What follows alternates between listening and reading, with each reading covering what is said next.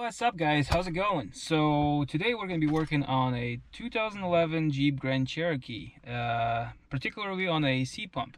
So if your AC pump makes a rattling noise when you're running, during hot weather, when you want to have your AC running, generally what happens is that the bearing inside the actual AC pump, the clutch assembly, or more like a pulley where the clutch assembly goes on top of it, it just starts to wobble and creates all sorts of noise. So let's check out that sound and then see how it works. So let's take a peek. You hear that noise? I don't know if the microphone will be able to pick it up. So when the pump kicks on,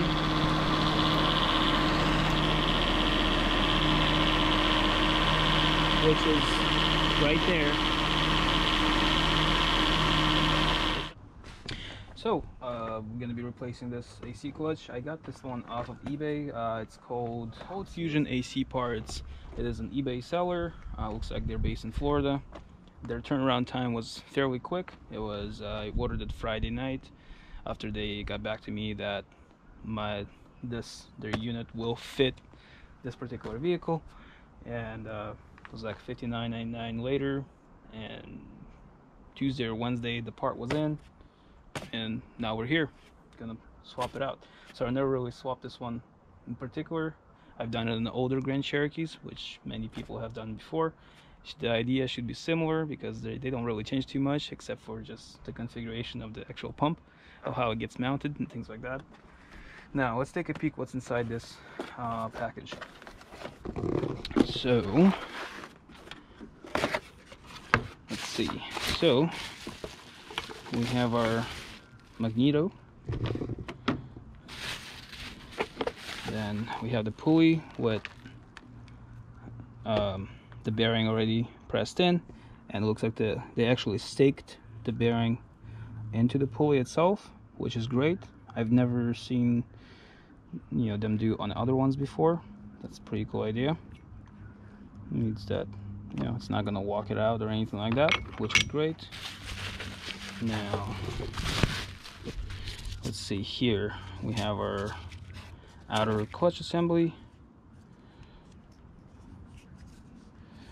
Let's take a look at these numbers. So this is the part numbers. I don't know if you can tell right here. Come on, focus. There we go.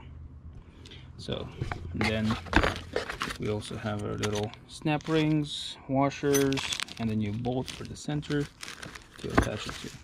Now, so what I know about these things. So on these ones, this particular pump that I have on this Jeep goes from 2011 Jeep Grand Cherokee all the way up to 2015 Jeep Grand Cherokee on the 3.6 Pentastars, the V6 versions of this engine. And I know that some of the Wranglers, they also run the same motor, so it might fit. I would just contact them directly, and with like the sticker off your AC, with the part number and stuff, and just to see if it will go. And most likely it will fit, but I have no idea. I would just double check and kind of go from there. Alright, so let's go after it. Let's get it swapped out, and then we can see if it actually works, if it works. So first we're going to remove the engine cover just by prying it up like so. Then we'll remove this intake assembly by undoing the 8mm bolt right here, and then another 8mm bolt on this side, undoing this little clip.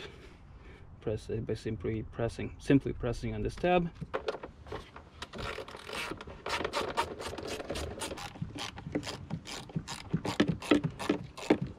It's the last time I worked on it. The owner is taking care of it pretty good, like doing a pretty good job at keeping it clean as well.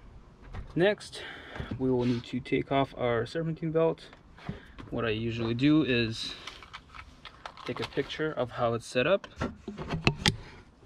That way I don't mess up my alignment there. Sometimes it will show on this panel right here with like the factory drawing of how the belt's supposed to go on, not on this car in particular. So what I'm gonna do is just take a quick snap of this particular picture.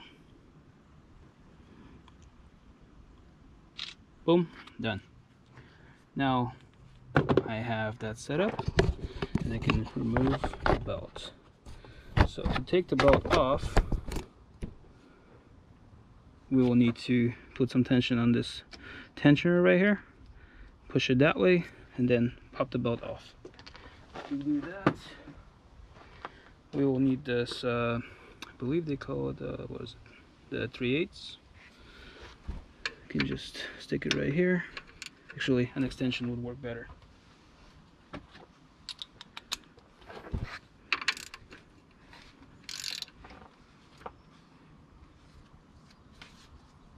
Take it off the pump.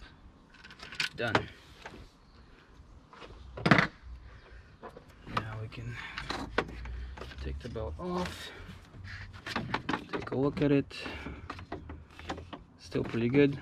There's no cracks, so we're good. We can still reuse it. Now, onto the AC pump. Alright, so now since we have the serpent belt removed, let's give the AC pulley a spin, and if it, let's listen to it.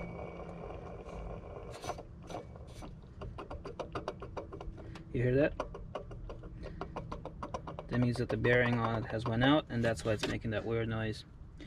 Okay, now let's proceed and have this bolt removed and then go forward.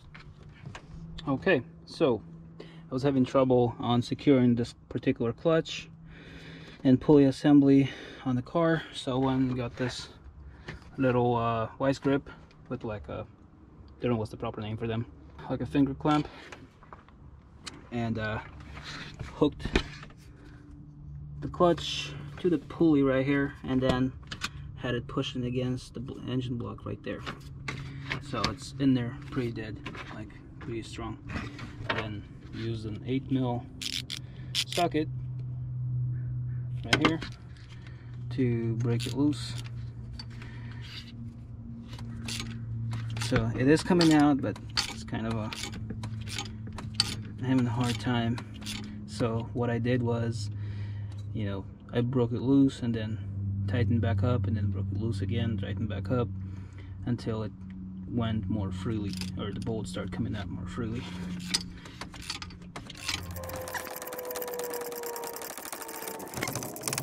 As you can see, it does have some sort of a Loctite on it. So it looks like red Loctite. So we'll have to put that on before we assemble it back up.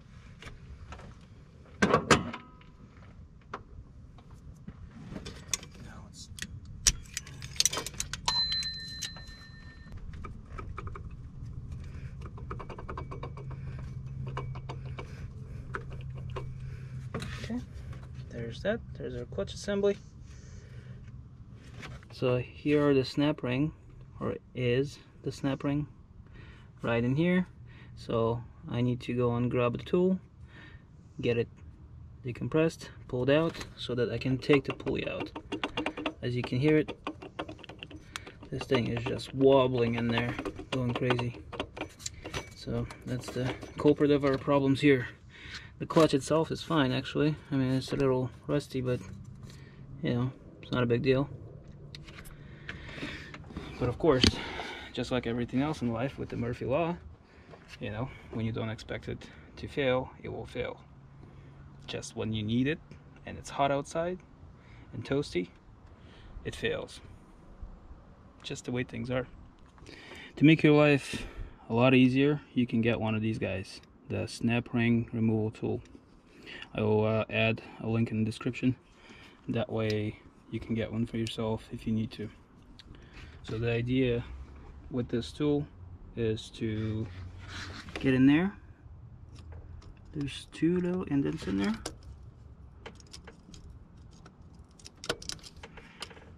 See if I can fit those in. And then do that. Just like that.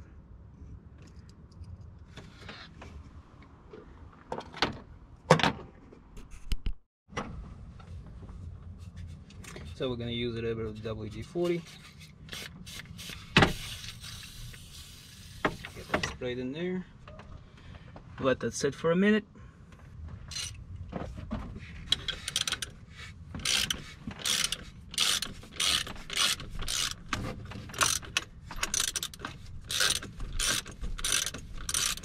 And this tool makes it come off like butter.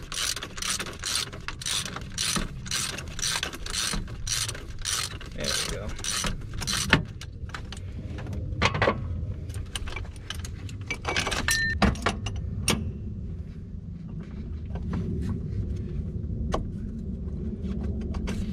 Alright, now let's continue assembling everything back up.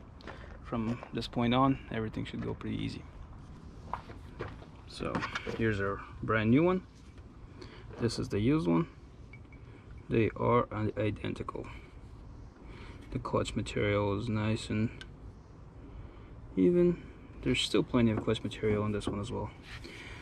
But why not just put a new one in? Plus it was only like $60.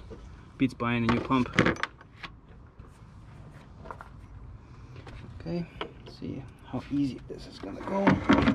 Most likely not.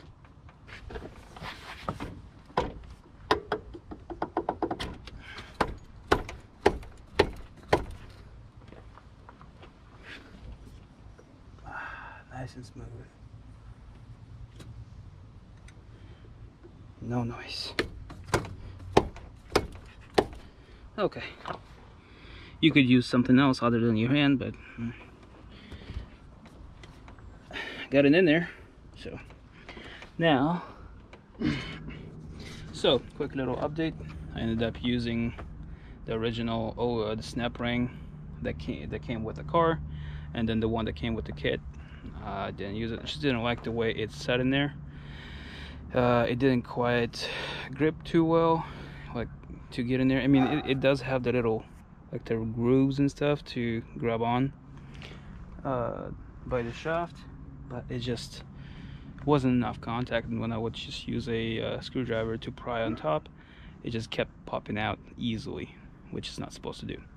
So perhaps maybe it's just the way my pump is set up and just does not like this type of a snap ring, so I reused the original one.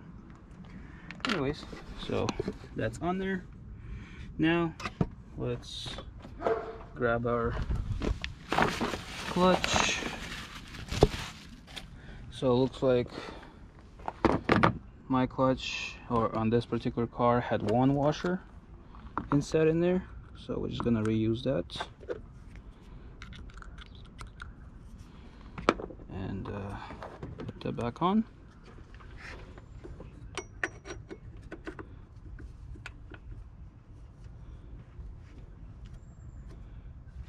So the way I understand is that washer, it offsets the spacing between the pulley with the clutch material and then the clutch itself. That way the pulley can spin freely. Put some of that stuff on here.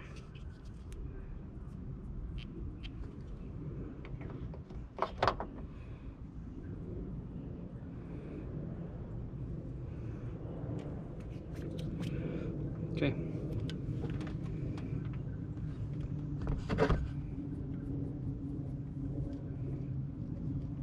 Let's tighten this guy down and torque it to spec. So on this one, we're gonna use a oil filter tool to fix this deal in place. And then torque it down to 115 inch-pounds of torque. Inch-pounds, not foot-pounds, inch-pounds. Just so you get that straight.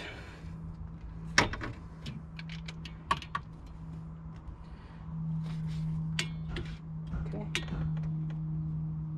There we go.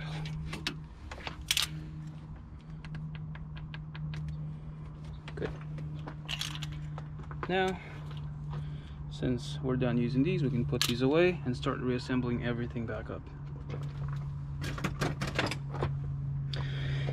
So our AC pump is finally assembled. Let's hook this clip back in.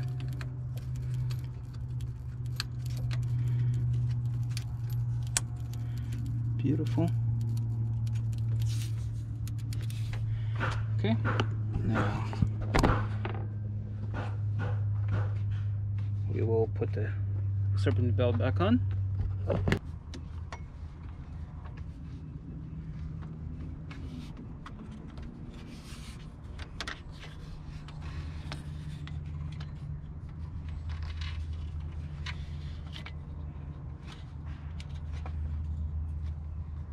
So I find it easier to route it this way first, and then just have the belt be taken off the pump itself, and then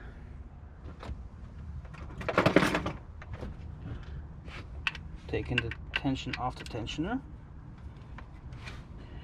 pulling the belt back up, and then just slip it right on, just like that. Easy peasy.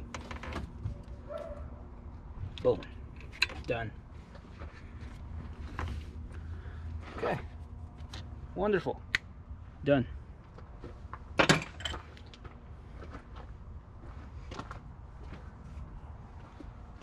Now we get to put this back on. The intake. Remember, these are 8mm bolts in here on each end.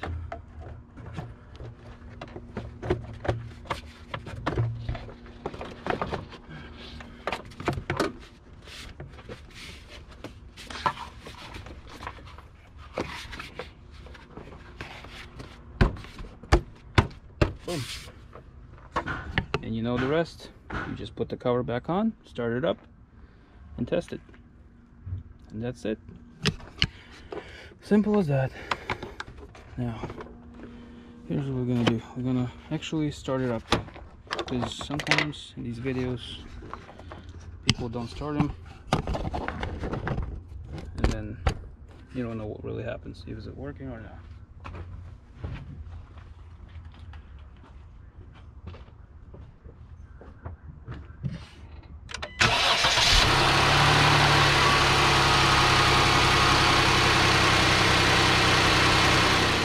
Hopefully that walkthrough was helpful. Thanks for watching. As always, like, share, subscribe if you can. On a positive note, everything worked out. It's so quiet and job was well done. Till next time. All right, later guys.